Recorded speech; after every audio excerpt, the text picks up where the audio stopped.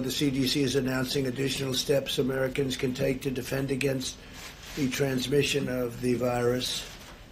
From recent studies, we know that the transmission from individuals without symptoms is playing a more significant role in the spread of the virus than previously understood. So you don't seem to have symptoms and it still gets transferred. In light of these studies, the CDC is advising the use of non-medical cloth face covering as an additional voluntary public health measure. So it's voluntary. You don't have to do it. They suggest it for a period of time, but this is voluntary.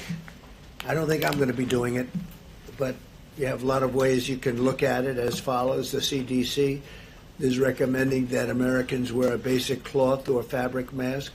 They can be either purchased online or simply made at home, probably material that you'd have at home. These face coverings can be easily washed or reused. I want to emphasize that the CDC is not recommending the use of medical grade or surgical grade masks, and we want that to be used for our great medical people that are working so hard and doing some job.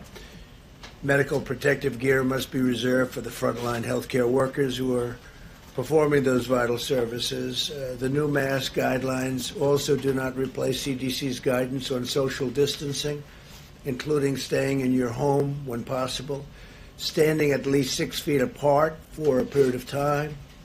Again, we're going to all come back together here.